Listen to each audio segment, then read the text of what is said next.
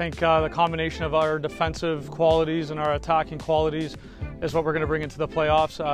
We worked a lot in preseason just on like build-up play and final third actions, and a lot of the stuff that we got to execute during the season is what we're going to look to take to the playoffs. And then defensively, just sticking with our philosophy of just making it difficult for teams to break us down, and keeping the opposition on their toes in terms of our pressing and low pressing.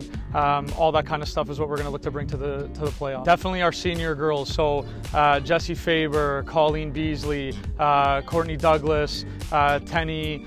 Our older girls that are still left are the ones that I want us to carry our younger players that have come through our OPDL system, our OISL system, forward for the next few games, however long the playoffs last for us. But it's definitely integral that we have their experience to lean on and their leadership qualities, so that the younger girls don't kind of feel overwhelmed or underprepared. But I think just keep playing the game that I've been playing. I think a lot of coaches have already been kind of planning for the way our team plays, watching videos of our team playing, so I think it's not going to be anything unusual for us, and I think just playing the game that we've been playing. It varies from team to team and practice to practice. We typically plan for the team that we're playing, but I guess overall a lot of our focus has just been playing the ball with pace, making quick decisions, good decisions, playing the ball forward, quick transition to attack, things like that. I think it would be an amazing experience to win the League 1 championship. It's been our goal since the start of the season. That's why we're all here. That's why we all have been going to practice consistently.